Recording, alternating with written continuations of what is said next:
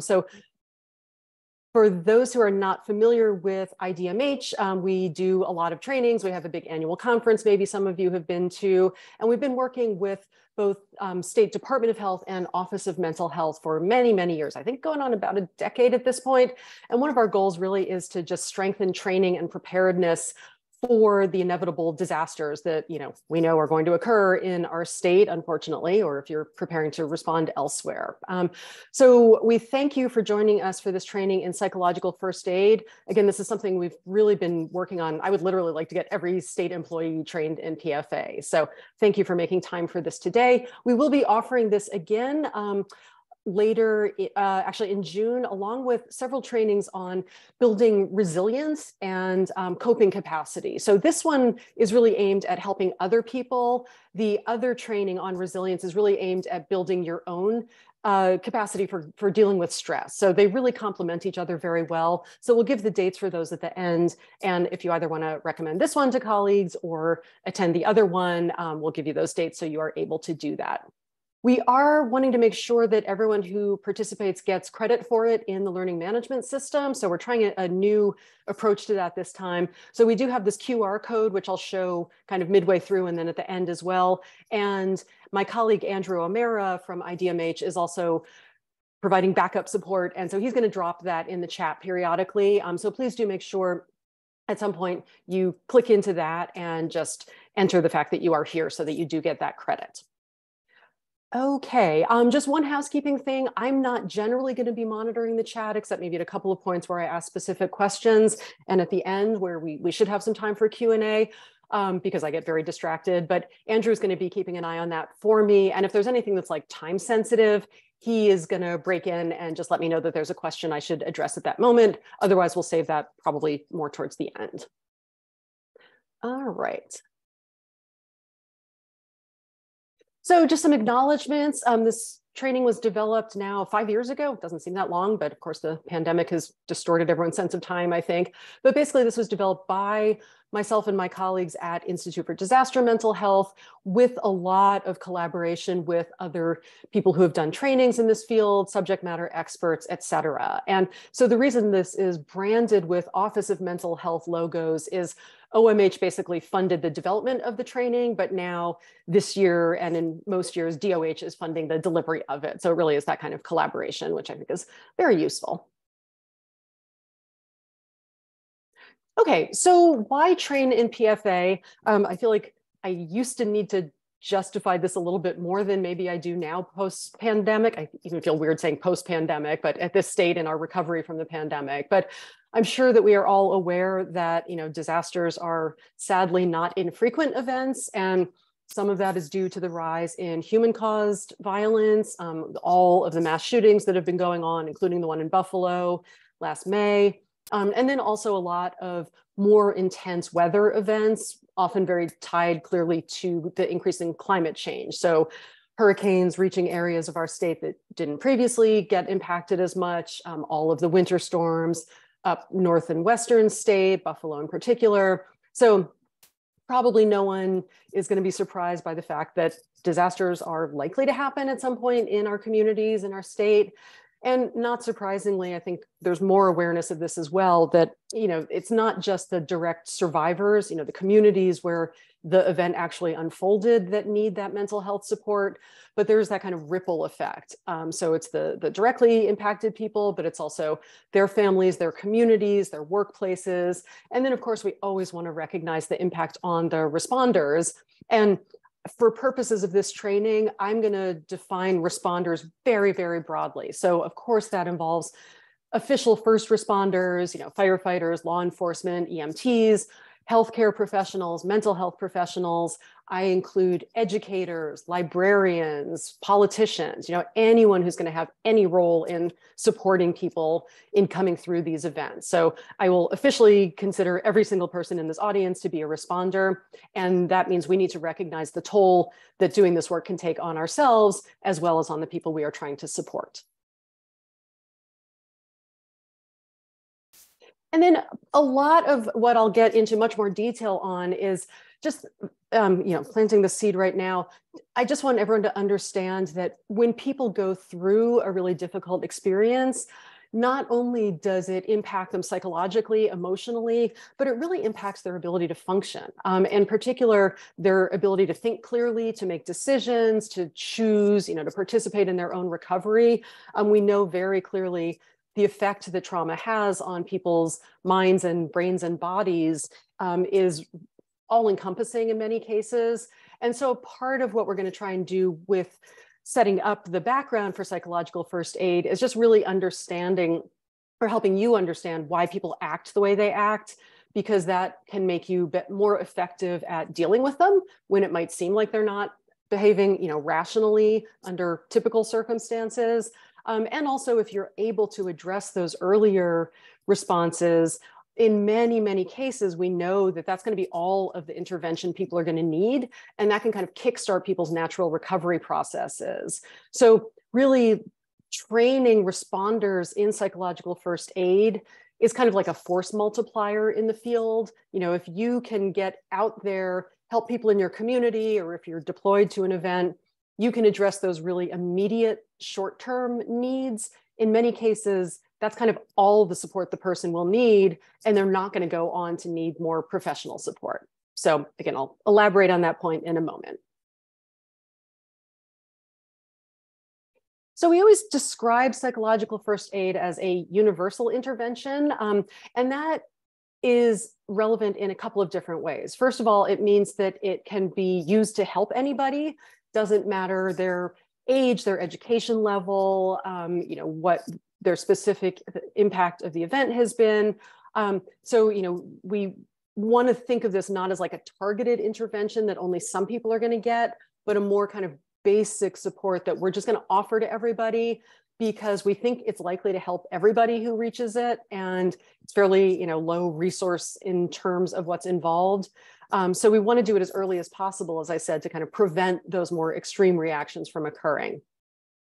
It also can be used at any time throughout the response, but we do know the earlier we can do it, typically the better, because again, we want to, we're taking that kind of preventive approach to this. So sooner we can help people, the more effective that is likely to be. And just to keep this in mind, it's not so much what we're doing specifically, although we will get into what we're doing using PFA. It's more just how you are treating the people you're interacting with. What is your attitude in terms of being a responder, in terms of understanding what they are going through? We also want to recognize this is not a magic cure-all. It can help a lot, but it's not gonna solve everything in somebody's life. Really what we're focusing on is this idea that, I'll use this analogy constantly, but someone was functioning at some level. This was their baseline. Some people have a higher or lower level of functioning. An event happens. Typically, there's going to be some either decrease in functioning or increase in stress, depending on how you want to think of it. What we're trying to do with PFA is get them back to where they were before the disaster, before that traumatic experience, not to fix everything in their lives. And so it really is just focused on what is this one intervention you might have with someone, and how can you make the most of that in order to provide that support. So PFA is also universal in the sense that anyone can learn to use it. So I think, really analogous to medical first aid. So here's my little story that I always use for this. But if you have gone to your local Red Cross chapter or wherever, taken a first aid course, and so you have some basic skills, you then are able to respond to needs at a basic level, right? So here's my little story. If I am inside my home and I hear a noise outside, and I go out and I find that my neighbor has been riding past my house on her bicycle and has fallen off and has scraped her knee pretty badly, I can use my first aid skills to clean that wound, so in hopes it won't get infected. I can bandage that wound, and hopefully, in many cases, that's all of the medical intervention that she's going to need. Because at that point, it's not like the wound has magically gone away. She's still going to have to spend the time going through that healing process. It's still going to hurt for a while. There's still risks that it might get worse rather than better. But often, typically, that is kind of all of the support that she's going to need. So that's great. And I've, done a good service by applying my medical first aid skills in that situation. But I also really need to recognize those limits of where my first aid class has taken me. So if my neighbor didn't just scrape her knee, but she broke her leg, that is well beyond what I am equipped to deal with. So at that point, the best intervention I can provide for her, recognizing the severity of her injury, is to call 911 and connect her with emergency medical professionals who actually know how to give her the help that she needs.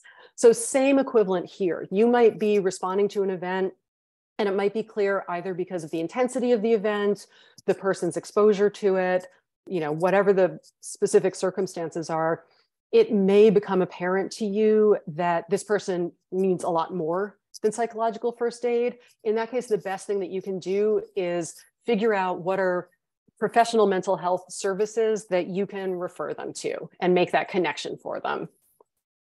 Similarly, if I might have done the best job that I possibly could cleaning and bandaging that wound, but maybe my neighbor has some intrinsic immune disorder that I'm not aware of, or, just for whatever reason, rather than healing over time, that wound has gone on to become infected. At that point, again, that's past PFA. She needs professional medical support at that time. So some people who it might seem like all they need is that basic level of care, just because of whatever is going on in their life, their trauma history, other stressors, lack of resources.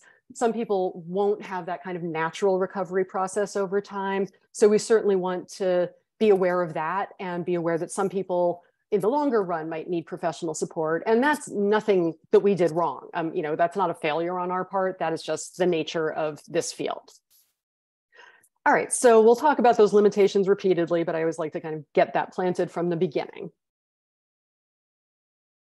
So here we go again. So just recognizing, this point about what you can and can't do in terms of both comfort and competence. So it's not your job typically to sort of take on more of a mental health role than you are comfortable with or than you are equipped to do. And so that is absolutely fine to draw those boundaries. But in those cases, you don't want to sort of leave the person hanging if you recognize there are those needs. So again, making sure you know who to refer them to, reversing the last two, respecting the wishes of people who don't want your help. Some people have their own support systems. Some people just cannot get into talking about what they are going through yet or confronting it yet because they're just kind of focused on survival. Some people don't want to talk to a stranger. So that is absolutely fine. We need to not take that personally in any way. And we also need to make sure that we don't feel bad that we are limited in the ability that we are able to help.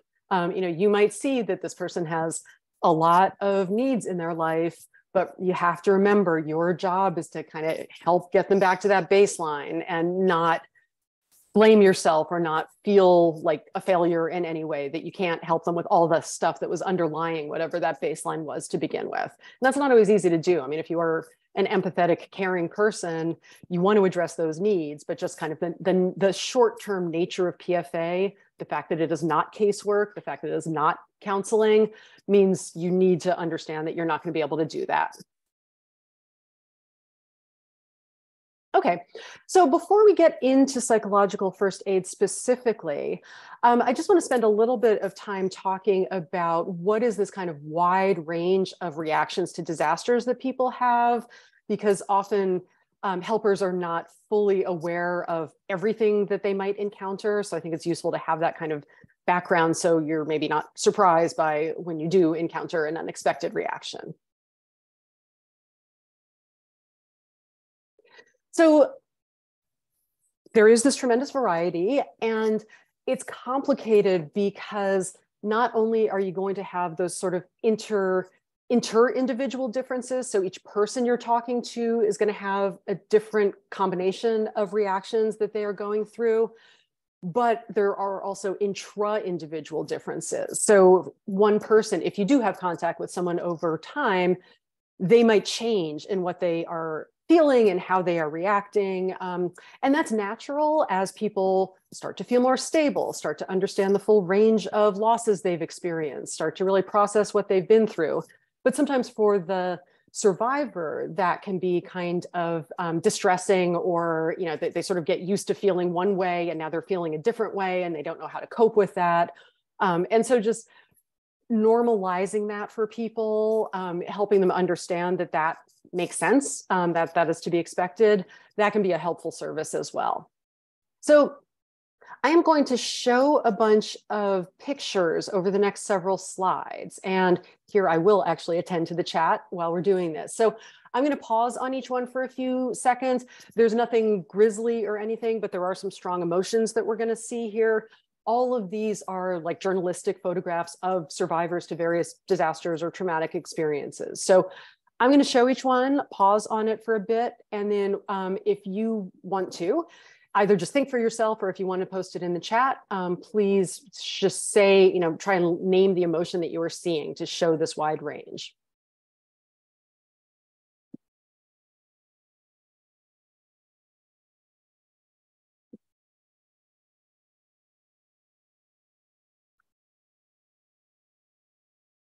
Oh, looks like chat is disabled, Andrew.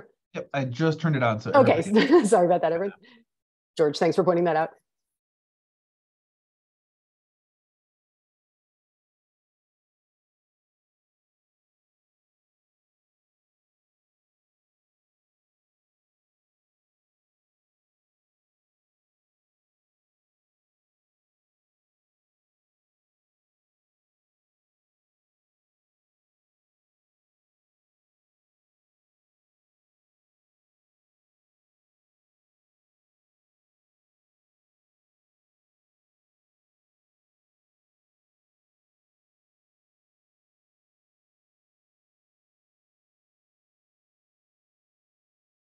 Okay. Yeah, I'm seeing a lot of very appropriate responses: sadness, despair, grief, emotionally overwhelmed, numbness, detachment, overwhelmed again. Yeah, absolutely. I will pause on this last picture because I think this kind of demonstrates the point I'm trying to make here so effectively. These are survivors of the Haitian earthquake in 2010, I believe that one was, the first major one that killed over 200,000 people. I really don't know anything about these people's story, but I've kind of made up a history for them where the woman in the middle holding the baby is in a couple with the man, and that's their baby, and the other woman's maybe a sister or a neighbor or something. And I think, the expressions on the one woman's face who's really showing it, the woman on the side, that is anguish to me. That is despair, grief, overwhelmed. The other two, they're not showing very much emotion right now, but I would be willing to bet that doesn't mean they are not feeling just as much emotion as the other person. I just imagine them as just being so focused on survival right now that they can't let those feelings come out. And I would, bet maybe if you found those same people at a different point in time, maybe the combination would be the opposite. But I think this just so well depicts, like, sometimes these expressions are kind of externalizing, they're visible, so we can see who needs help. And we want to make sure we don't then assume that the people who aren't showing that much emotion aren't feeling it. And we want to make sure that we don't overlook the people who are not showing it, because they might be just as much in need of support, but it's kind of that squeaky wheel gets the grease thing where it's easy to miss some people. But I hope that range of pictures just shows, again, some of them, people were just numb. They had no expression, or it was just that whole sense of being totally overwhelmed. Other times, like the grief, the anguish, it's very, very visible. So hopefully that kind of depicts how, what kinds of emotions you might get exposed to in helping survivors. And it's also, I think, important to recognize that people's reactions are not only emotional, they also can experience reactions in these other realms as well. So behavioral expressions, those can be things like using drugs or alcohol to numb feelings. Those can be things like isolating oneself, overworking, bullying other people, not trusting other people. It's kind of ways of trying to control what someone has been through or control their feelings or minimize their feelings and numbing them intentionally through drugs or alcohol, which of course, not great in terms of people being able to participate in their own recovery. Physical, a lot of people do carry their stress in their bodies. I mean, I'm sure every one of us could identify, are you prone to stress headaches, stomach aches, heart palpitations? I tend to get a really stiff neck and jaw, like I clench that part first when I'm starting to get stressed out. So sometimes people don't connect those as being stress reactions. So it can be useful to point that out for them. And I also always want to point out, in some cultures, it's more acceptable for people to say, I have a stomach ache, than to say, I'm scared or I'm upset. So sometimes looking for people talking about physical symptoms might actually be a sign of an emotional symptom that they're not willing to acknowledge as much. The cognitive realm or group of reactions, these are reactions where basically I mentioned this at the very beginning, because going through something frightening or traumatic or stressful just takes so much mental energy. We often talk about, and you'll get this if you take the resilience training, when people are under stress, really literally what happens is your higher level frontal lobe functioning, your executive functioning gets hijacked by your emotional brain, because your emotional brain is in charge of keeping you alive. And so that is a much more powerful kind of functioning evolutionarily. And so people who have gone through something distressing, they will say, I can't focus on anything, I can't concentrate, I can't remember anything, I'm losing my mind. So this is an area where just pointing out to them, this is a stress reaction. This makes sense because of everything else your brain is occupied trying to process right now. And then the spiritual reactions can go a couple of different ways. So sometimes people who go through something distressing can really take a lot of comfort in their faith or their spirituality. It doesn't have to be formal religion, but we have all these sayings like, God never gives you more than you can handle, or the universe doesn't give you more than you can handle, or this is meant by the universe in some way. For some people, that is comforting, believing in an afterlife if there's been a death, that kind of thing. For other people, either that's not part of their belief system at all to begin with, or if it is typically part of their belief system, they may currently be feeling not that way. So, why is God punishing us? What did we do to bring this on ourselves? This bad karma, or the universe is punishing us. So, I am not personally, as a psychologist, I am absolutely not equipped to try to answer those questions, but I think it's really important to understand how significant they can be for people. And so that's another case where if I were trying to help someone who was asking, why is God punishing us? I'm not going to try to answer that question, but I will try to connect them with a spiritual care provider who might be better equipped to try to deal with that kind of thing, because it is such an existential question that people are asking at that time. So those are kind of the main reactions that we tend to think about. And, I think it's also shame and guilt are in there as well for many people, performance guilt, survivor guilt, the sense that they should have done something different. Those can be very powerful, and they're often very kind of distorted in terms of expectations people might have for themselves. So obviously, not surprising that these reactions can be intense and distressing. Obviously, they're going to be that. And they're new for a lot of people. Many people have never been through a disaster before, or a traumatic experience before. And so people can feel almost overwhelmed by just what they are feeling, what they're going through.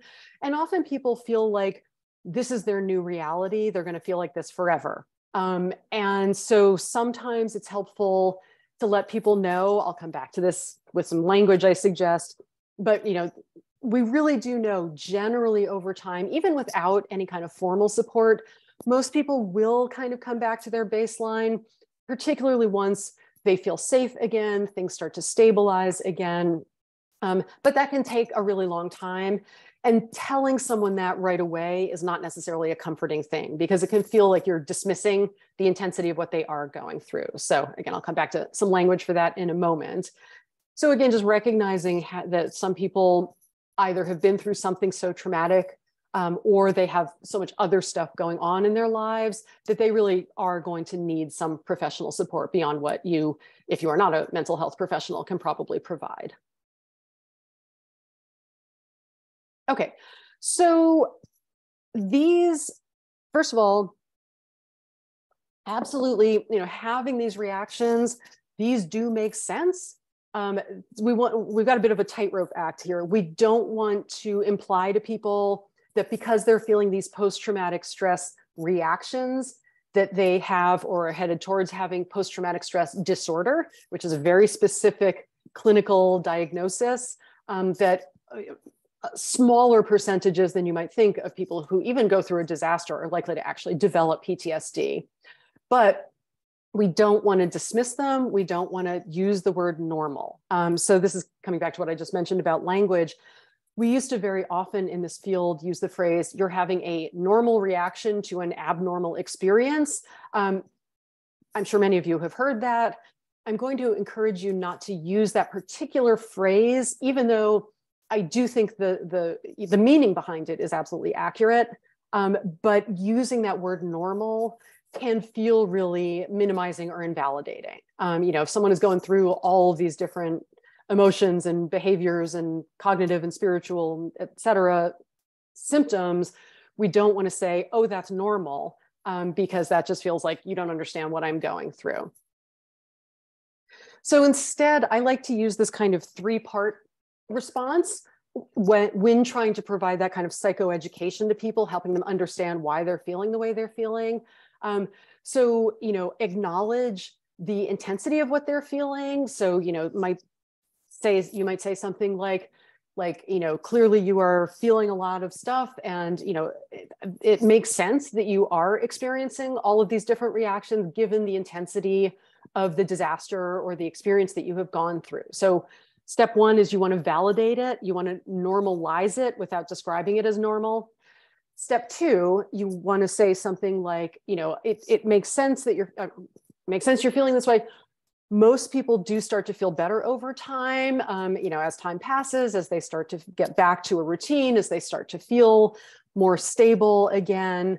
So that part two, you're sort of setting up that expectation of recovery without, again, minimizing what they are going through right now. And then step three is saying something along the lines of, but, if you're either not feeling better after a little time has passed, or you feel like you want to talk to someone now, here's what you can do about that. And then making that referral, making that connection, letting them know about whatever resources might be available in the community, et cetera. So you are validating, you're setting up the expectation of recovery, but you're also acknowledging some people are going to need more help, and there's no shame in that. There's no reason that they should hesitate to seek that help if they do need it. Okay, and here's what they can do about it. All right, I hope that all makes sense. Okay, we'll just pause again. For anyone who came in a moment or two late, we do just want to make sure we get your attendance marked off. So if you have not done this yet, if you could just do the QR code, or I know Andrew's dropped it into the Q&A or the chat a couple of times, and I'll do it one more time at the very end. Okay, so coming to psychological first aid itself. So there are a number of different definitions. This one's more than 20 years old, but I think it holds up just as well as any. So this is from the National Institute of Mental Health.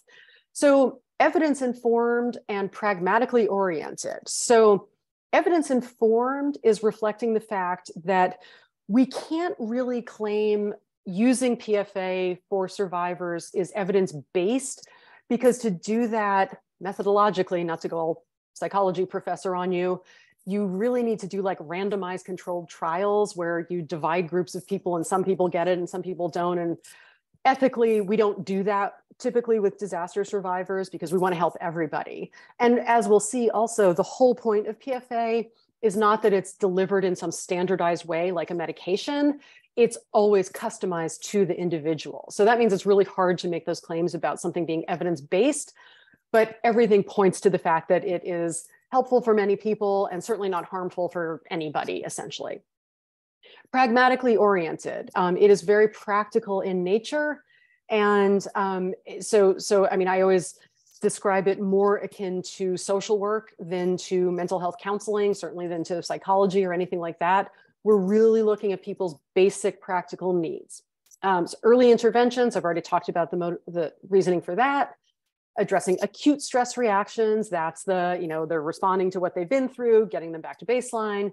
And survivors and responders. So, it goes back to what I said about universality. A few other just things to keep in mind. This is not a process. It's not a series of steps that you go through. It is a bunch of tools in your toolkit. And so your job as a helper is to figure out, what does this person need at this particular time in their experience, given the particular resources available. So it doesn't matter what order you use them in. So don't get hung up on like, you have to do this and this and this. It would almost be nice if that were the case, but it does require that flexibility. Certainly, when I start getting into the elements that we're going to talk about, you might be thinking, well, in my professional role, I would absolutely never be involved in helping someone with that side of things, but I still think it's useful to go through all of them so you can see what else other people in the response might be doing. And you never know if you're responding to someone not in your professional role. And I mean, I don't think I said this, but I'll also just note, PFA is not just for disaster survivors. PFA, I find really helpful, some of the elements for anyone who's dealing with stress or distress or anxiety. I use PFA constantly with students who I'm trying to talk down from being overly anxious about something, or, an upset colleague, or my husband, or, anyone in your life, you may find some of this to be useful for. So it's not just for disaster response. So these are the elements that we are going to talk about. There are some different models out there, so don't be thrown off if you come across like an app. There are some good apps out there. National Center for Post-Traumatic Stress Disorder has a great app for this. They use slightly different language, slightly different steps, but we're all trying to kind of accomplish the same thing. So these are the ones that we use in kind of the New York State PFA model. So I'll go through each of these in turn. And you may be looking at these and sort of thinking, obviously, these are things we would be doing to help someone in distress. And that's absolutely true. I mean, a lot of this is just common sense, but there's kind of a saying that common sense isn't always common in disasters in particular, because things are so chaotic and you might be feeling pulled in so many different directions. So this is why I do think it's important to train, just to kind of get this kind of reinforced in your mind in terms of what you might do. Okay, so kind of going through each of these. So being calm, this is really more the action that you need to do internally than what you're doing for the person that you are helping. But I'm sure we're all aware of how contagious emotions can be. We literally have these mirror neurons where, because we've developed as social animals, we pick up on people's facial expressions, tone of voice, body language. How many times have you been talking to someone, you realize you both have your arms crossed in the same weird way or something? So it's the same with emotions in addition to that kind of body language stuff. So part of what you need to help do or really focus on doing is staying calm for yourself, because especially if you're in kind of a chaotic collective post-disaster environment, there may be a lot of people who have a lot of strong emotions going on. And so if you can stay focused, then especially when you're interacting one-on-one with someone, sometimes that mirroring can kind of bring them down. But it's really, really hard not, maybe some of you are better at it than I am, but if I'm not really conscious of this, I can easily pick up on the distress or the anger in particular of someone that I'm dealing with. And so, I try to sort of train myself to like breathing in particular, like if someone is breathing really rapidly and shallowly, and I catch myself doing that, training myself to just take a deep breath, training myself to keep my tone of voice quiet, etc. So just focusing on being kind of that calm point in the room, and then hoping that that will sort of spread to others rather than you taking on the anxiety. Not always easy to do. Warmth and genuineness. So part of PFA is sort of founded in mid-20th century. If any of you remember a intro to psych class or something, Carl Rogers, positive regard for people. It basically, I think that what we're trying to do with this is just kind of staying calm again, being warm. And a lot of this, wait, let me see if I'm getting ahead of myself. 1 second. Okay, so part of this, sorry, is just thinking about if these roles were reversed, how would you want the person to be interacting with you? Because, you know, it can be very easy, I think, to sort of unintentionally slip into a bit of feeling judgmental of people who have gone through something difficult, not because you're really judging them, but it's sort of a control mechanism. Like if you are talking to someone and you're hearing, well, they didn't follow the disaster warning, or they made this choice or that choice, it's really protective, self-protective to think, well, I wouldn't have made that choice myself, therefore I will never be in this situation. But you need to really catch yourself and not let that happen, because you don't know that. I mean, today you are the one who is the helper and they are the survivor, but tomorrow those roles could be reversed. So I think just in that sense of warmth and genuineness, really keeping this in mind of how would I want to be, if I were the person in need of help, how would I want to feel this person was judging me or treating me or respecting me or not respecting me? Because if you're not being genuine and actually respecting them and giving them credit for getting through what they went through, they are likely to perceive that. And then that's going to kind of break whatever kind of trust they might have had in you. So again, some of this is just staying calm, keeping your voice soothing and quiet, not elevating loudness to be heard, but, you know, trying to bring everyone down. Body language, this can be tricky as well. You know, ideally, if you are talking to an individual, can you get at the same level with them? So you're not either, you know, looming over them or, you know, weird power dynamic there, facing them directly, not, you know, sideways with your legs crossed against them, but just, you know, these things just kind of, even if we're not conscious of them, they do show that we are, can be really hard. Like if you think about if you were responding in a crowded, you know, point of dispensing, emergency room, family assistance center, any kind of collective response area where there's a lot going on, it's really hard to stay focused on the person you're talking to and not have your attention get distracted all the time. So trying to stay with that.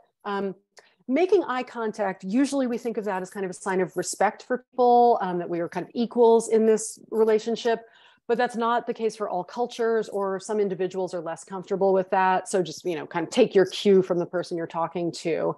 Yeah, and again, just staying focused. And sometimes that might mean finding a quieter place, taking someone outside, turning, maybe you need to turn your back to the room so you're not having your attention diverted.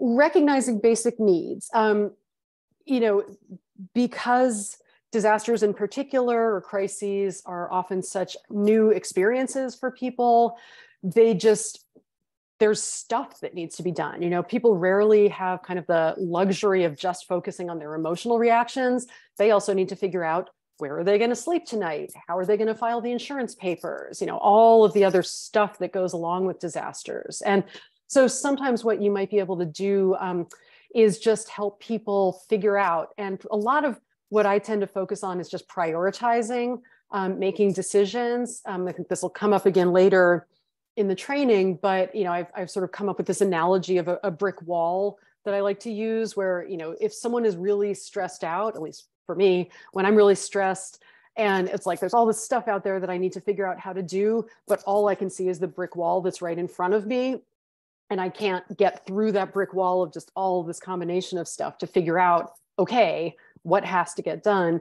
As a helper, sometimes depending on your role, you might be able to kind of break that brick wall down for them into a bunch of different piles of bricks. So they're still going to need to deal with each of those piles of bricks, but now it's separate things, and they can hopefully, maybe with some help, start to prioritize them. So, you know, if someone's piles of bricks include, are they going to have to move? How are they going to deal with their insurance company? They're going to have to deal with those at some point, but maybe the immediate pile is, are they going to spend tonight in a Red Cross shelter, or do they have friends or family they can stay with? That's the immediate pile of bricks. And so helping them kind of focus on that.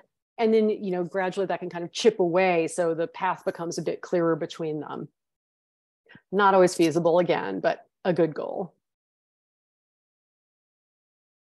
Certainly, if people have any physical needs, you know, need medical attention, you know, this would more likely be immediately after a disaster has happened. But really at any point, you know, it could be days or weeks later. Sometimes just that, this can be a really good entry point for people. Like, a great way to make a connection with someone is to offer them a bottle of water, or, you know, ask if they want to see where the food is being served or something like that, because that can often just kind of give you a reason, I'm not going to say an excuse, but a reason to make that initial connection and maybe start to open that conversation. Sometimes that can lead to people wanting to talk about what they've been through or what they're experiencing now. I will come back to this when we get into empathy. Sometimes it won't, but at the very least, they have experienced the fact that someone is there caring about the fact that they have these physical needs. Because, you know, think about, if you remember Maslow's hierarchy, if people are cold or thirsty or hungry, they literally can't start to think about anything else until those basic physiological needs are taken care of. And again, it's just a sign kind of respect that there is help and support that is available. And so I really, you know, if we were in person, I would ask, you know, is offering someone a bottle of water, is that a mental health intervention? I would certainly say, yeah, if that makes someone feel cared for and recognized, and, you know, make even the tiniest bit of human connection, that certainly is a helpful thing. So safety needs, with this, you know, obviously, literally, we want to make sure that people are safe. And we want to make sure that you as helpers are safe as well. You know, unless you're a first responder, you really ideally should not be going into, say, a post-disaster circumstance where there's danger going on. But sometimes we just don't know about that. There might be health issues or, you know, after effects of something. But at the most basic psychological level, we absolutely know that until people do feel safe, they cannot start to think about anything else, because basically they're in that state of being emotionally hijacked I talked about. That fight or flight response is still going on. And that means they just cannot think about anything.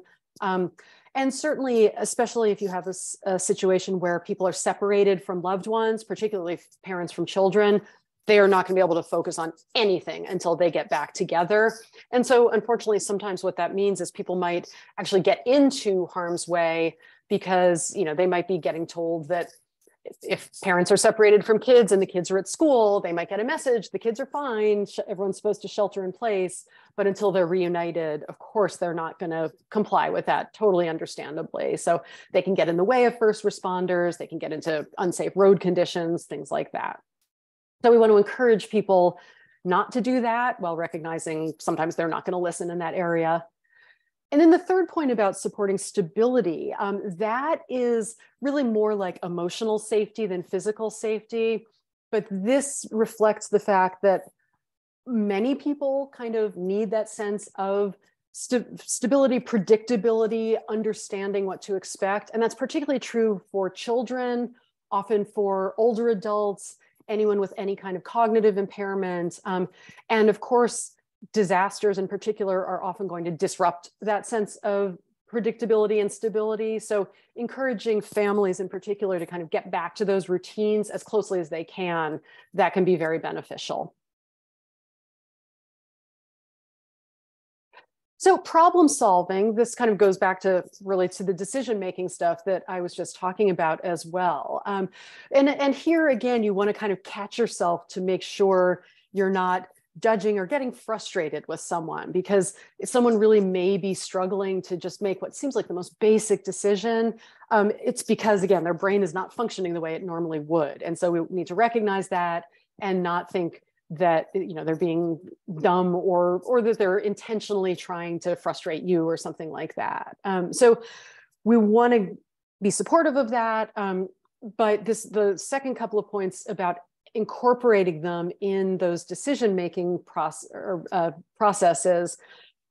This, I always like to share this, one of my most experienced disaster mental health colleagues taught me and the IDMH staff what she calls the lemonade rule, which is basically, I talked before about handing someone a bottle of water, and that is a way of making a connection, letting them know people care about them. Well, even better than just handing them a bottle of water, if possible, ask, do they want a bottle of water, or do they want a bottle of lemonade, or do they want water or coffee, or one water or two waters, if that's the only option that you have to give them? Because basically what that does is it forces them to make a decision.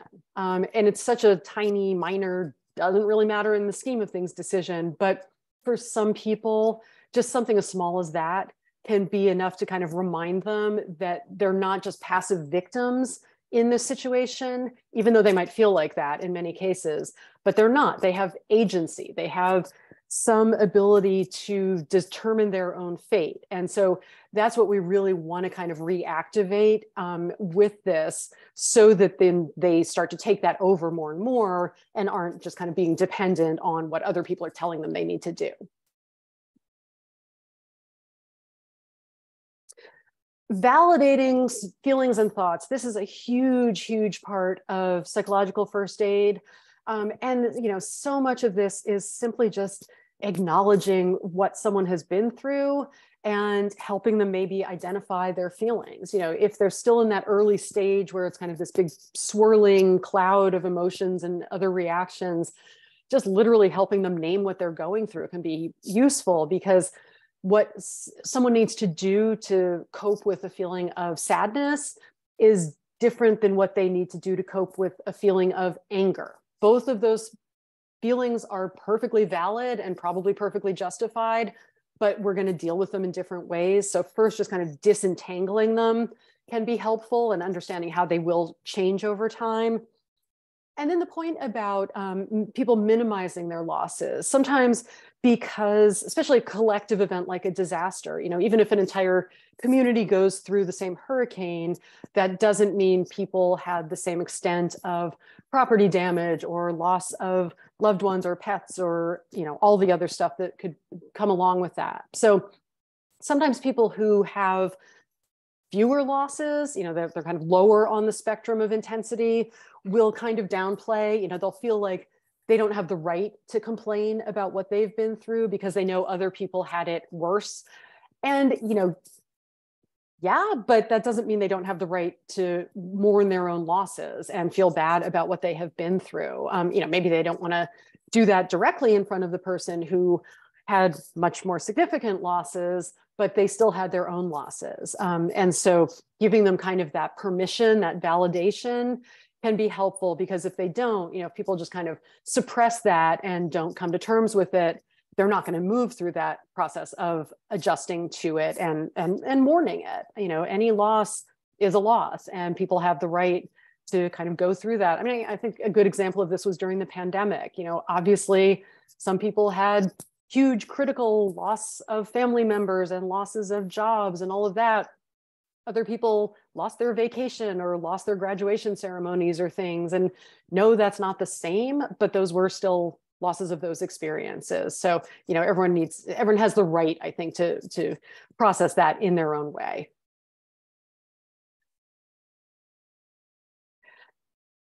So first point is essentially what I've just been saying. And here we might get into some of that kind of psychoeducation about, why they're feeling the way they're feeling. Get into that more a little bit later. The role of media in disasters or other kinds of public tragedies where there is that kind of public interest in what happened.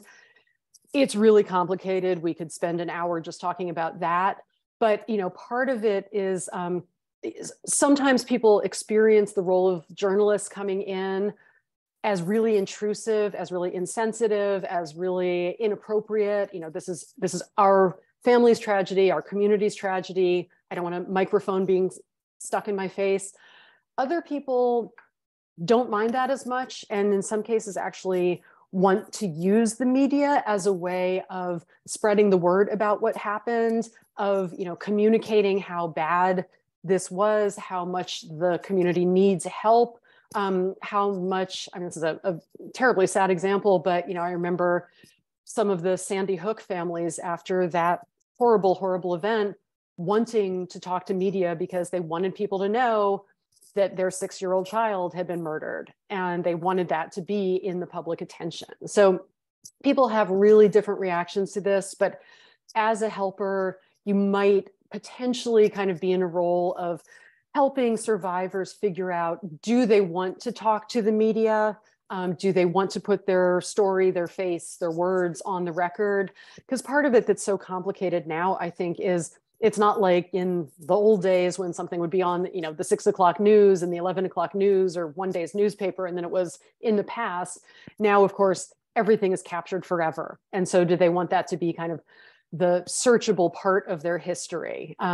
So sometimes yes, sometimes no, but absolutely protecting people from media is really important as well. And many journalists will be pretty respectful if there's kind of a no-go area where media are not allowed. It's rare that they'll actually try to violate that, but it's not always possible to protect people entirely. Okay, empathy. This is the hardest part of all of this to explain. So I've got several slides on this. I'm going to try to get through all of this clearly. So empathy is different than sympathy, and people define these in different ways. So you might, how I'm about to frame this might be different than how you might have heard this from other sources, and that's okay. I think these are such complex and intertwining phenomena. I don't think we can do like a bright line between them. But in my take on this, sympathy is really feeling emotions with someone, literally sim with pathos, feeling in the Greek. Empathy is more the sense of being able to imagine or understand or try to understand, because you can't fully, what someone is going through without actually taking that on yourself. So, here, needing some kind of like invisible force field that's letting you kind of get a sense of it for them so that you can respond sensitively, but you need to not feel their feelings, because sympathy is absolutely appropriate if you are talking to a friend, a loved one about something bad they're going through. If you are attached to that person, of course you're going to feel it with them. That is only natural. But if you imagine trying to respond to a whole town that have gone through a disaster's worth, it is a really quick road to vicarious traumatization, compassion fatigue, burnout, all sorts of harmful occupational hazards. If you are taking on all of those feelings, you are not going to be able to keep doing your work. So you need to figure out, how are you going to listen to people's stories, if that's appropriate for you to do, without getting overwhelmed by them. Now, the second point is also really key. So if people want to talk about what happened to them, or what they're feeling right now, it doesn't necessarily have to be their whole disaster experience or trauma experience. We never want to push people to do that. We learned from some of the more harmful earlier practices in disaster mental health, where people would be required to do critical incident stress debriefings, and asked to go through and expose to other people's experiences. That turned out not to be very helpful. I know that's a little bit controversial, but sometimes people just can't open up that I don't want to say can of worms, but I will, can't get to those feelings because they're so focused on just getting through, because they're not in a place where it would feel emotionally safe for them to start actually recalling what they've been through. And so we absolutely want to not push people. Some people, even early on, do want to do that. Some people, that's sort of cathartic. It's the way they kind of, understand or process what they have gone through. If that is the case with someone that you are trying to help, think really, really carefully about, are you the best person for them to do that with? Are these the right circumstances?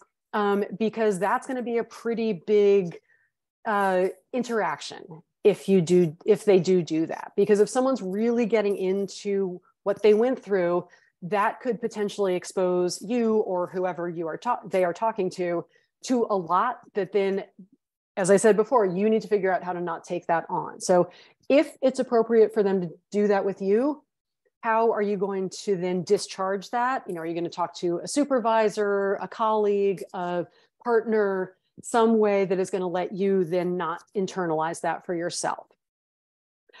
It also is entirely, come back to this. If this is something that you are willing to do, these are good, just basic reflection or mirroring statements. And these statements are really useful, not necessarily for someone telling their whole disaster experience, but just any kind of interaction you're having with someone. And these are just ways, again, of validating and of confirming for them that you really are listening. So, it sounds like, it seems like, am I hearing this right? I hear you saying. Sometimes you will say that and, you're kind of reflecting back to them in close but slightly different language, what they've said.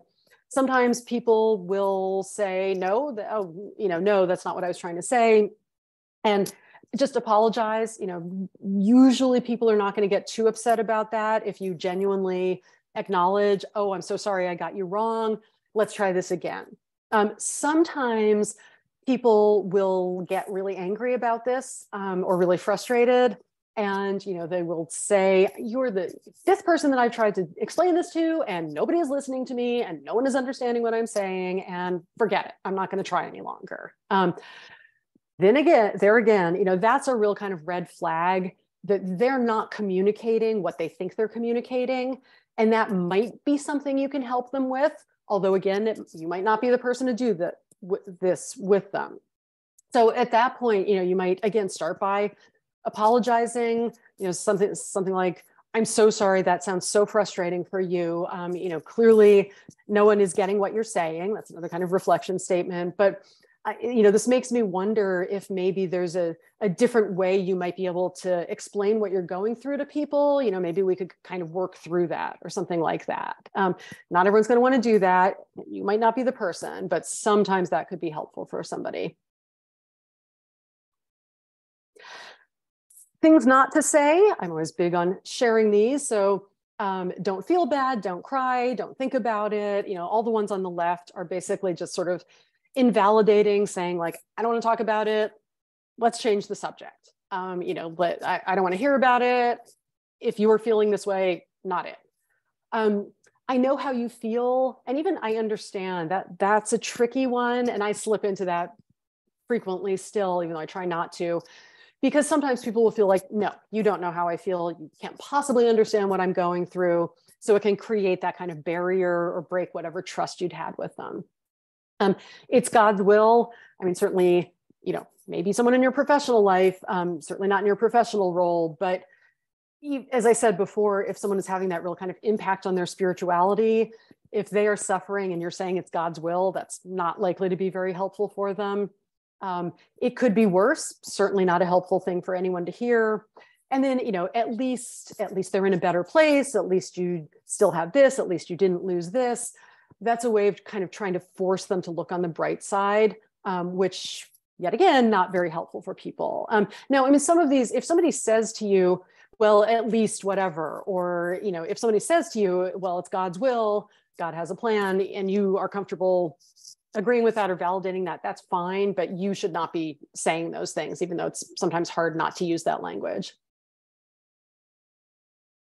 Okay, so if someone has told their story or you've just gotten into a difficult subject with them, ideally you want to help them calm down. Ideally, you want to not leave them alone after that, because for many people, telling that story is going to spike their anxiety or spike their negative emotions again. And so the last thing you want to do is let them kind of get to this state where they're worse, feeling worse than they were before that conversation, and then bring them back to it. So if that is the case, and you can hand them off to a DMH, disaster mental health helper, spiritual care provider, just someone so that they are safe and not alone, that's great. It also, that last part may be something you do preemptively. You might recognize someone is starting to get into a story that beyond your competence or your comfort level hearing. And, you don't want to just like shut them down right away, but, just kind of say, you know what, I can see that you really need to talk to someone about this. I don't think I'm the best person for you to do that with, but let me connect you with my disaster mental health colleague or whoever might be available in that area. Again, this is not an easy part of this, even for people with mental health background. Okay, couple more PFA elements. First of all, we certainly want to connect people with support systems if they have them. We definitely know, as much as external help can be helpful in many cases, most people are going to just get a lot more comfort, a lot more effective care, a lot more happiness from reconnecting with natural social support networks. But we also want to recognize that sometimes some people don't have a good social network. And that doesn't have to be a lot of people. That could be one person, a couple people who they know they can turn to and trust.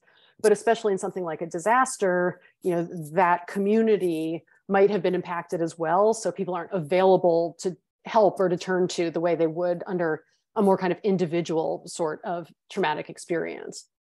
I also always like to point out that social support is not just, one size fits all. There are these different kinds. So instrumental support is really kind of the practical stuff.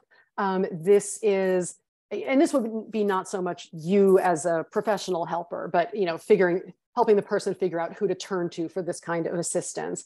That could be the person who can loan them money so they can stay in a hotel rather than an emergency shelter.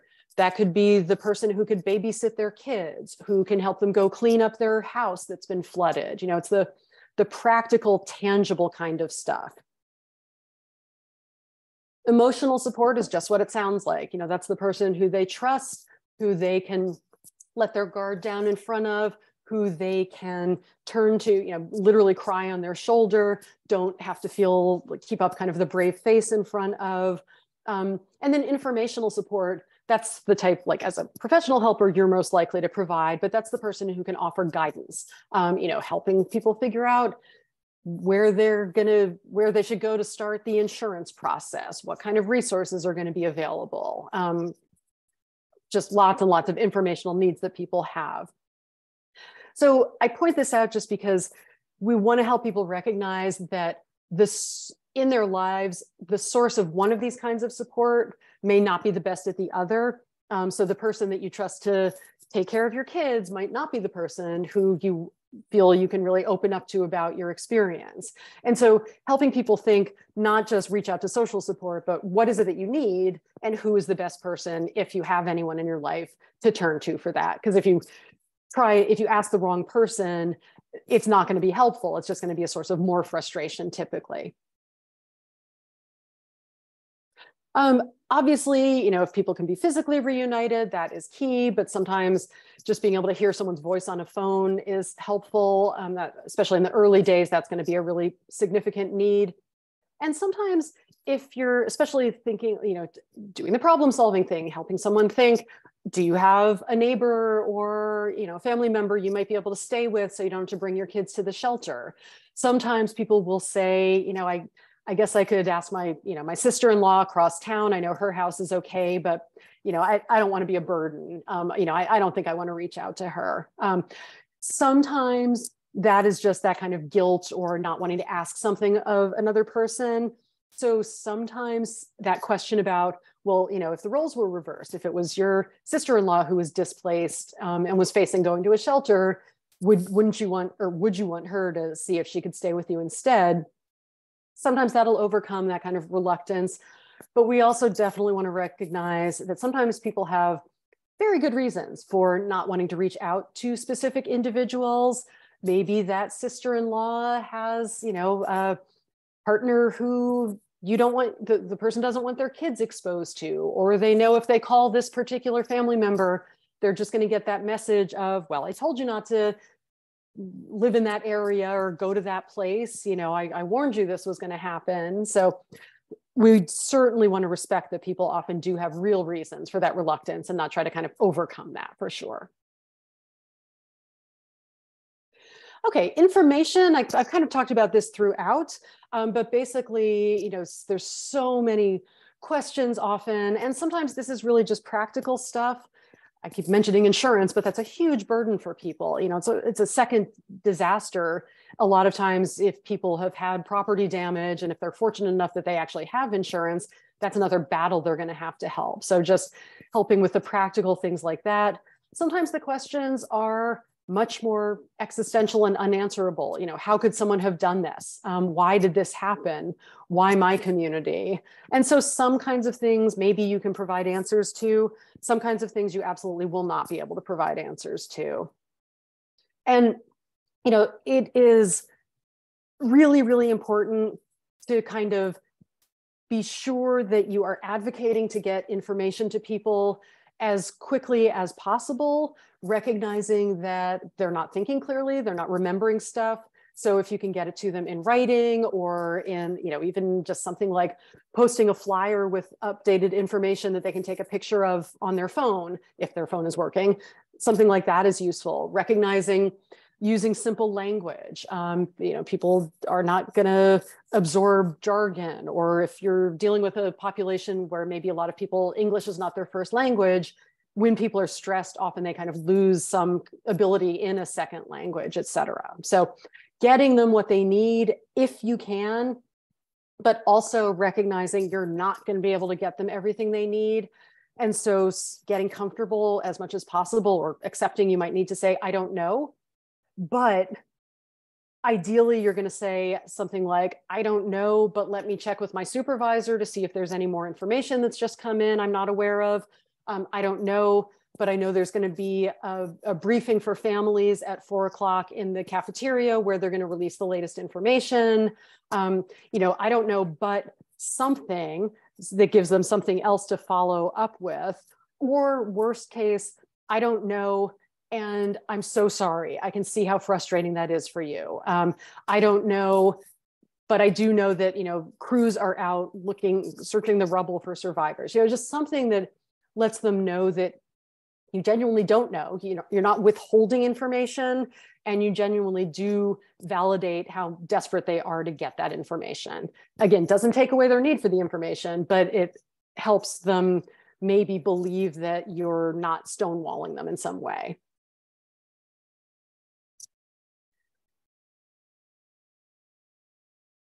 So education about stress reactions. We use the term psychoeducation, even though I think it's kind of an awful phrase for it. But basically this is kind of the stuff that I talked about in the first part of this training. And feel free to share those lists of reactions with people. This does just normalize without using that word normal. And again, gives them that understanding of why they're feeling, why they're behaving the way they're feeling, and what they can do about it. So that's really the most important part of that. We want to really focus on kind of good coping strategies for people. Couple of other points about this, right? So some people, as I said before, they're not ready to think about any of this. They just don't want that information. That is absolutely fine. I do think it's really critical to let parents know that the most common reaction to stress among children is regression.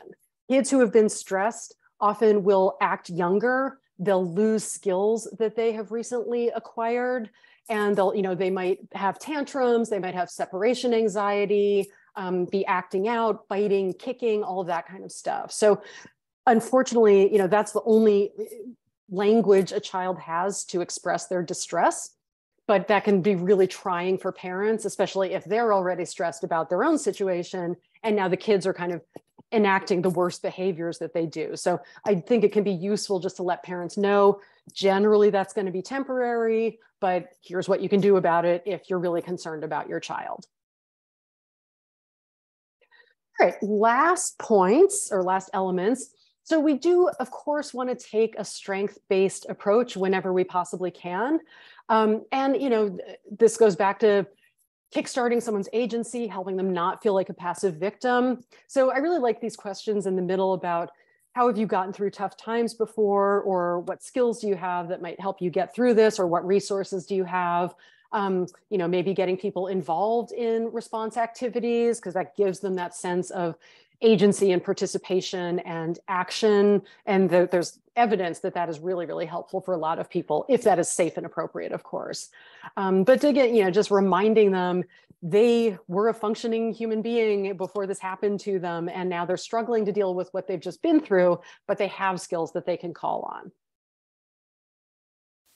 And then we want to talk about some coping strategies. So we want to encourage people to use effective coping strategies, which we like to define as things that not only help people feel better, but help them function better. So there's a lot of unhelpful or ineffective coping strategies that might let us temporarily feel better or feel less, going back to the, you know, drugs and alcohol for numbing or avoiding the issues or things like that. But we really want to make sure people kind of use things that are not going to actually become barriers to their own recovery. But I just want to give the warning that it can be really hard to do this in a way that's not going to be perceived as being sort of preachy or unrealistic. So you want to kind of be cautious in how much you're encouraging someone to get some exercise when they're displaced from their home or things like that. So don't go too far in that direction. I think it's much more useful to help guide people away from some of these ineffective approaches, because a lot of these are things that will be barriers to their recovery and also can become habitual very quickly. So, you know, letting people know kind of the downside to these and just kind of gently guiding them away from them a bit if that is appropriate. All right, so wrapping up, and then we do have a little video example of all of this. As I said before, you know, we're focusing on getting people back to that baseline, not fixing everything for them.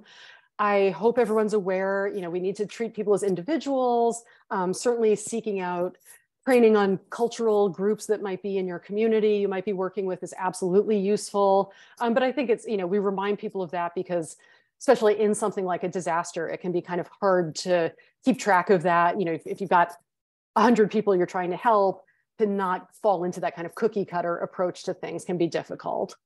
And then just as I keep saying, recognizing some people don't want to talk to a stranger or professional, they have their own network, or they're just not ready to think about this or process anything at all. So some do's and don'ts, just you want to be cautious about what you're saying in terms of over-promising. You know, you want to help people feel optimistic as much as is realistic, but saying either just very general, you know, everything's going to be fine, or, you know, I'm sure your missing loved one is okay. If you don't know that that's the case, don't say it. And very specific things as well. I mean, I would say, like, don't say, yes, FEMA's definitely going to cover you to rebuild your house, because FEMA's not going to do that. And so that we want that to be true. It gives people that little burst of hope, but then it turns out not to be the reality.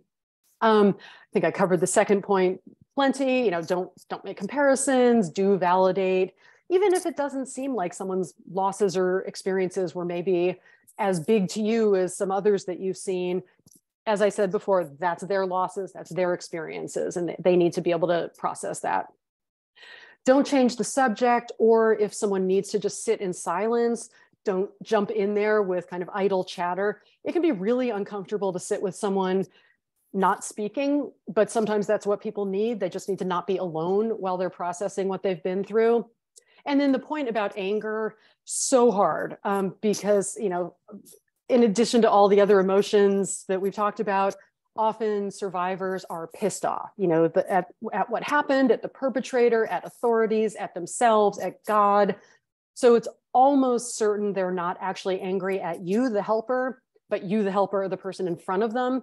And so often they will redirect that.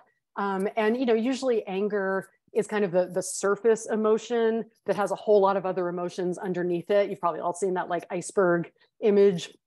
So maybe what they actually are is scared or disappointed or frustrated or whatever. It's just coming out as anger. And so trying to recognize that, I think it's helpful to recognize I have certainly been the person who's been inappropriately nasty to a helper in certain circumstances and then felt awful about it. But we've probably all been there. So just recognizing again, if the shoe was on the other foot, but mainly what are you going to do to then discharge that? So if you are providing them the benefit of letting them kind of ventilate those feelings, how are you then going to turn around and not take that out on the next person you talk to? Okay, so we have a brief, good, we're right on time, brief video example of this that I will show you. So reminder of what our PFA actions are. So this is a video role play that Institute for Disaster Mental Health filmed several years ago, actually for another project on psychological first aid with the University at Albany School of Public Health. And so because our target audience for it was public health workers, the subject that we chose in, I think it was 2019 or something like that, was a pandemic outbreak. So this was pre-COVID, but turned out to be very timely in many ways. It's a little bit different though, because the specific form of outbreak that's going on in this scenario is actually a pandemic flu that is very much like the 2018 Spanish flu outbreak, where the people who are most vulnerable to it are people with healthy immune systems. So in this scenario, it's mostly severest for young, healthy people. And so the situation that we're going to see is a hospital waiting room where there is a mother who is waiting to find out how her child is doing. This is supposed to be a college town where there had been a point of dispensing where vaccines were made available to the students. So the rest of it will kind of unfold. But as we're watching this, please just keep in mind these elements and think about what you're seeing and what you're not seeing. And remember, it's fine. The goal is not to tick all of these off, but what is the social worker using with the mother, and how does that seem to be helpful for her or not? What else might she have done? And then we'll do a little bit of chat afterwards just to process all that. Okay. It always takes a minute to start up.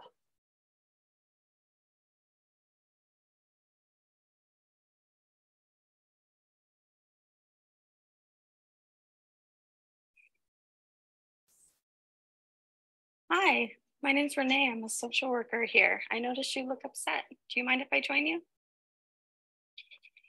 Thank you. So do you have a loved one who's in the hospital here? Yeah, my son, he was admitted last night. I've been here. I've been with him in his room for hours, but they took him for some tests, and the nurse suggested that I, maybe go to the cafeteria and get something to eat, but I couldn't possibly eat anything, so I decided to wait here. Sorry to hear that your son's sick. May I ask what happened? It might be the flu. So at least that's what they're testing him for. He's a college student, and he was fine. And then yesterday he started feeling really sick and practically fainted. And his roommate finally showed some common sense and called 911, and they brought him here by ambulance. My son texted me in the ambulance, if you can imagine that. So I drove all night, and we got here about 2 a.m. Wow, so you drove all night. You must be exhausted. Yes, I am, but I can't really be thinking about myself right now. So worried about Ben. He's all I've got. So it's just the two of you then? It is, but at least I'm here and he's not all alone. Who knows how they might have treated him if he were here by himself. No offense. None taken. I'm sure it's a great comfort to your son that you're here. Yes. Just struggling really hard not to cry. He hates it when I cry. Well, you know what? Your son's not here right now, so you can cry if you want to.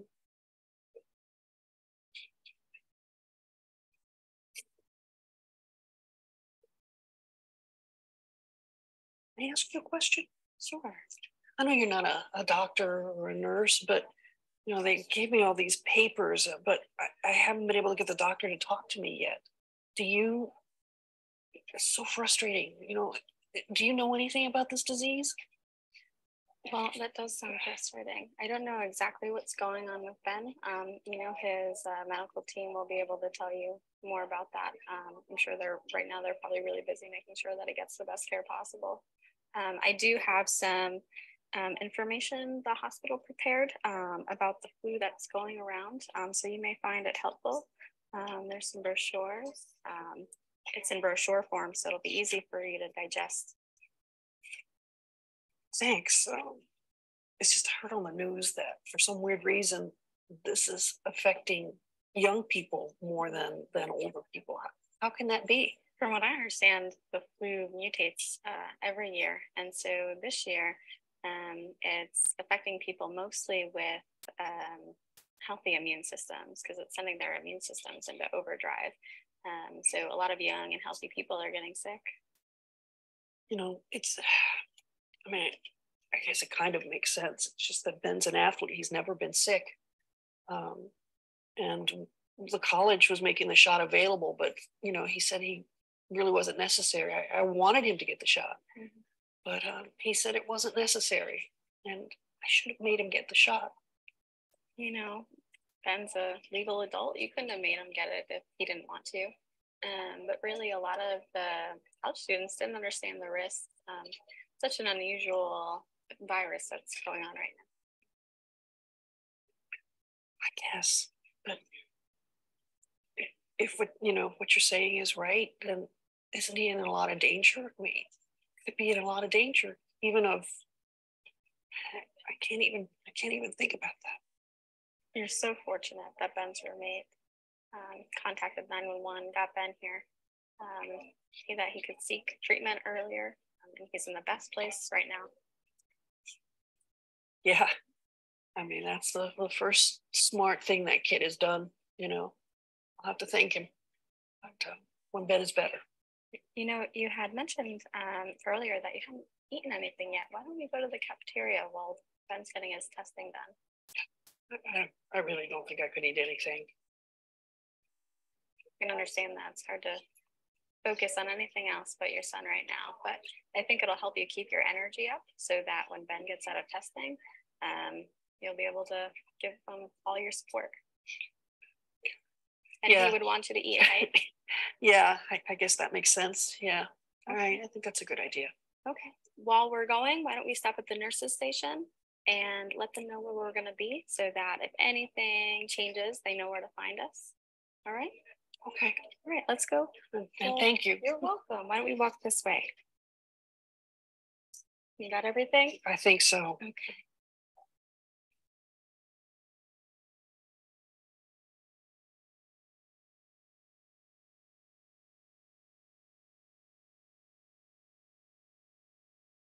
Okay. Okay. So hopefully people were able to see that okay. Thank you, Andrew, I see you posted the link to it in the chat. Also, if anybody wants to go back to it, we do have a couple of other of these video examples on the IDMH YouTube page as well that might be good resources if you want to see more of PFA in action.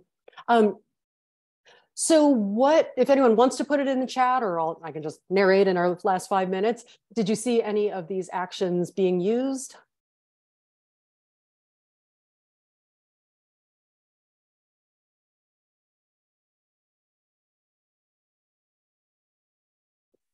Okay, I'll go ahead then.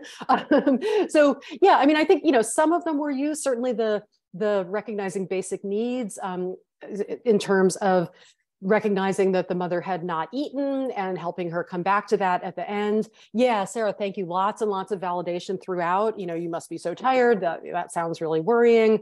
Comfort care for sure. She provided accurate and timely information, right? She gave her the brochure. She didn't, the social worker did not step beyond her bounds. She didn't pretend to be a medical professional or anything like that. But she gave her some information in that printed form so that she could retain it and come back to it as she could handle it.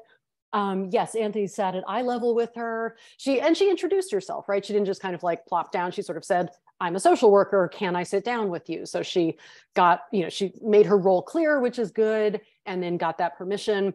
Lots and lots of reflective listening, Kelly. Yes, thank you. She didn't get much into connecting people with their support systems, although I like to think she probably would have gotten to that down the road. The mother acknowledged that she was sort of alone, so maybe that's something she would have come back to. Recognize, basic needs, all of that stuff. One of the things, sometimes people react to when the social worker says, you're so fortunate that the roommate called 911 and so Ben's in the hospital. Sometimes people think that's kind of a like, look on the bright side thing. And I can understand how it could be interpreted that way. To me, it is realistic. She's not making a promise. She never says something like, oh, I'm sure Ben will be fine or anything like that.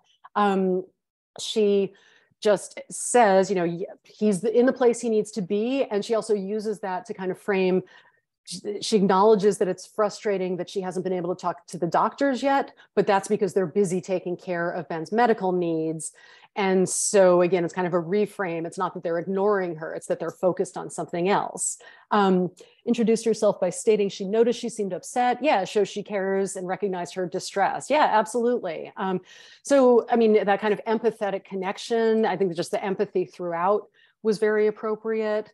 Even just the things like at the end when she agreed to go to the cafeteria, the social worker said, let's let the people at the nursing station know where you're going to be. So in case they're looking for you, like that to me is like, if I were in the mother's situation, I would have been worried like, well, if I leave, they're not going to know where to find me and I'm going to miss something. So that's another kind of practical, I don't know if that's an informational need, but just kind of addressing that basic kind of thing. So, I hope that was kind of a good example. That was a 6-minute long interaction. And I would say, even though we are talking about a social worker as the helper in this situation, I don't think she went beyond PFA in this. She was not doing, casework or anything like that. So even though she has, in this case, the helper has that mental health background, really wasn't getting into that. Anyone could have done that exact same level of supportive care for the mother. And, do you think that at the end of that 6 minutes, the mother was in a better place emotionally and practically than she was at the beginning of that 6 minutes? I would certainly think so. So I think it just, even though this is manufactured and artificial, obviously, and scripted, I hope this kind of just demonstrates how powerful PFA can be, even though it does seem so simple and so basic and so common sense. We need to remember to do it and to implement it into our care. And as I said, it really kind of has to underlie all of your interactions with those survivors, with the people you're dealing with your colleagues as well, because we are just as capable of getting frustrated. Okay, so we are just about out of time. Just put this up one more time. Hopefully everyone has completed this already. I will assume that you have. So as I said, we do have several more trainings coming up a couple weeks from now, and then several in June. So we are going to be repeating PFA on June 7th, if you think this would be of interest to anyone else. There's also a recorded version of it in the learning management system. Doesn't have kind of the live element, but it's me talking about the same stuff, basically. So that is in there. And then we will have 3 sessions on this resilience and stress inoculation, which is a more kind of cognitive approach to dealing with your own stressors and building your own resilience. So we've been doing that one a lot. We sort of developed it right at the beginning of the pandemic and have delivered it to lots and lots of audiences. And it seems to be helpful for a lot of people. So if that appeals to you and you haven't done that one before, certainly encourage you to sign up for that one as well. So that is it. I want to thank my colleague, Andrew O'Mara, for providing support in the background. And I want to thank all of you for making the time for this. I know that's not always easy to do, but I really hope it's been helpful for you. This will get processed in LMS. I think it usually takes a few days or a week or so, but then that will get approved by Tom Henry, who I also want to thank at Department of Health. That's it. Thank you so much. Be well. Enjoy the beautiful, well, it's a beautiful day where I am. I don't know about all of you, but thanks. I see everyone in the chat. Appreciate it very much. Thank you.